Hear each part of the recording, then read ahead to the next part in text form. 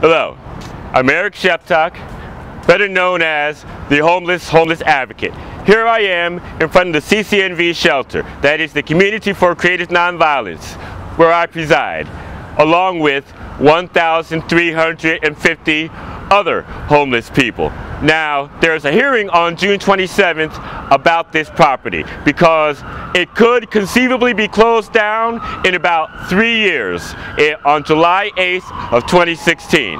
And that's the reason for the hearing.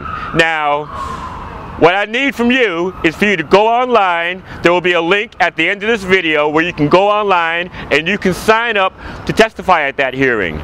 Also, at the end of this video, you'll see a link to Promises to Keep. Promises to Keep is an hour-long film that aired on PBS, and that shows how this building was acquired and turned into a homeless shelter. There was a struggle between Mitch Snyder and dozens of homeless people on the one hand, and the Reagan administration on the other. And they finally got Reagan to capitulate and turn this into a homeless shelter. So you can look at that link and find out about the history of this building. But these people in here, where are they going to go if and when this building is closed? I mean, look at our neighbors. On our west, we have the U.S. Tax Court. On our east, we have the Hyatt Hotel. On our north, we have Georgetown Law School. And on our south, we have the U.S. Department of Labor.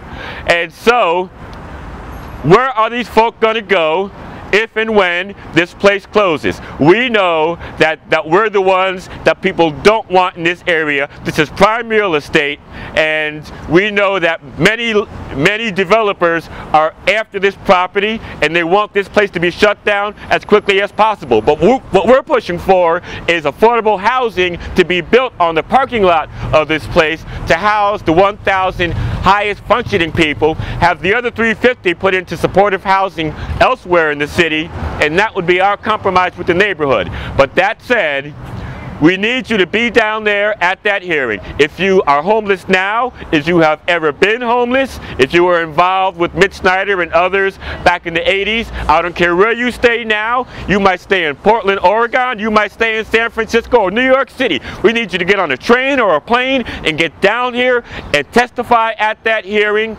and show the council that we want an end to homelessness. We want solutions. We don't just want another shelter. We don't just want this shelter renovated.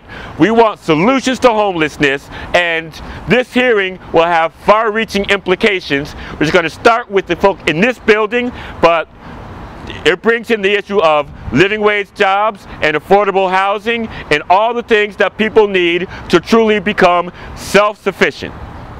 Thank you.